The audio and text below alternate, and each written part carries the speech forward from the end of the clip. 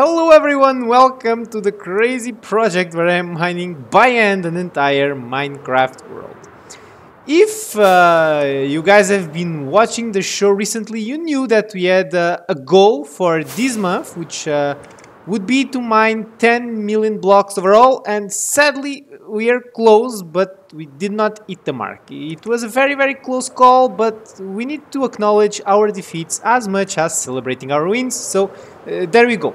But if you guys are noticing, we have now a completely defined border of the original 1000 by 1000 perimeter that triggered all of this process. I made a bet with you, I am fulfilling that bet, and then we'll keep pushing and we're actually going to go to the entire world.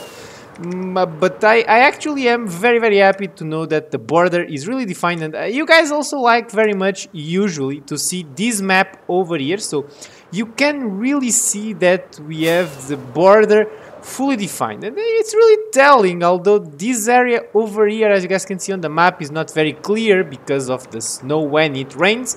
It's done, it's completely defined.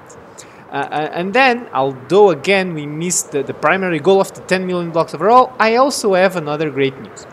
If you remember, I had a small situation with too much copper, too much iron, too much of ores, and I needed to start a very large smelting operation. And I am actually very happy to let you know that we have burned through all of the copper. We now are basically smelting the iron. Let me just land here safely, of course.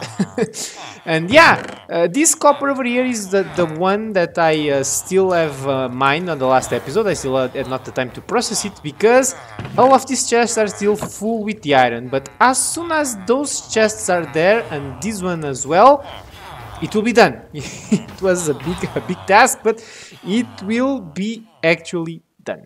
Now, before going to the statistics and wrapping up the episode, I would like to discuss another important thing with you, which is you guys know that I have a pretty tight schedule. I post 2 shorts a week on Tuesdays and Thursdays, and 2 long videos a week, usually one on Monday, one on Friday.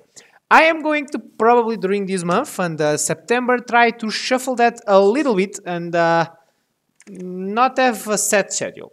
I'm going to tell you why. Mostly I initiated this schedule because, you know, during the week I don't have that much time to mine, so I needed a little bit more time, and then on Fridays I usually have the weekends. But it's summertime. I need a little bit of holidays with the wife. She also deserves for the things that she endures by being my wife. So I want to give a little bit more attention to those things because now I am married. I have obligations now. But that doesn't mean that the content cadence will be reduced. It just means that I will release videos when they are ready, which means that there might be the case that you receive 2 videos more or less in a row on the weekends, and then maybe during the week it's not Monday, it's Tuesday or Wednesday, or whenever I feel like a video has good quality and is ready to be released, I will more or less do it instead of trying to meet set criteria. This also means that if I am in holidays for some reason, or if I have a work trip or something, you might be a week without an episode because I will probably not batch them any longer. So I'll just want to try out to see how things go. If at some point you guys feel like something doesn't feel right, or if I feel that something doesn't feel right, I will try to go back to the usual routine. But just so you know, I'm going to make some experiments by the remaining parts of the summer. And with all of this said, I also want to say before really wrapping up, even because the sun is setting, that we released the first mega time-lapse. It was so well received that I want to thank you everyone that left positive comments. It was a 5-hour long video, so thank you all that actually watched all of it. And before we really say goodbye, just to really show you detailed statistics, there we go.